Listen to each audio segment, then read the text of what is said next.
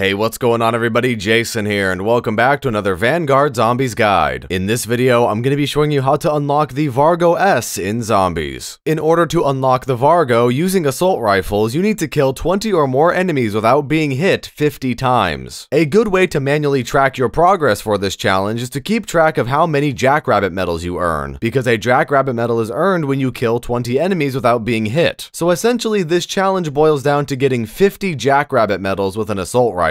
The best way to do this challenge is to actually hop into objective-based. So that means hopping into a match of Der Anfang or Terra Maledicta. And the reason why I say this is because you can easily do this challenge on an early round, like round 1, 2, or 3. All you need to do is look for the Harvest objective. The Harvest objective relies on you collecting the rune stones to put into the Sin Eater, and when you do that 3 times, the objective will end. However, if you just ignore the objective altogether, infinite zombies will spawn in. And this means infinite zombies on an early round. So the zombies are going to be weaker, and it makes it much easier for you to do this challenge. So I would highly recommend that you just camp at a Harvest objective and farm these Jackrabbit medals on an early round. As boring as it might sound to camp on round 1 or round 2, this is the easiest way to do this challenge. And it's easy to do it this way because of what I mentioned earlier about the zombies being weakened, and not all of the zombies are going to be sprinting. Occasionally you might get some sprinters because you are playing objective based as opposed to round based, but just keep in mind that some sprinters will spawn in, and keep your head on a swivel. And I'm sure some of you are wondering which assault rifle is the best assault rifle to use for this challenge, and my honest answer is to just use the assault rifle that you're the most comfortable with. Assault rifles in Vanguard Zombies are already pretty good, so I think you'll have no problem using any of the assault rifles for this challenge. So eventually, you will have killed 20 or more enemies without being hit 50 times with an AR, and a prompt on screen will notify you to let you know that you've unlocked the Vargo-S. Thank you all so much for watching. If this guide was comprehensive, straight to the point, and useful, leave a like and subscribe if you're a brand new viewer. Also, don't forget to check out all the links down below in the description so you stay up to date with everything that I do. And with that said, have a fantastic rest of your day or night, depending on where you are in this crazy world, and I'll see you guys next time.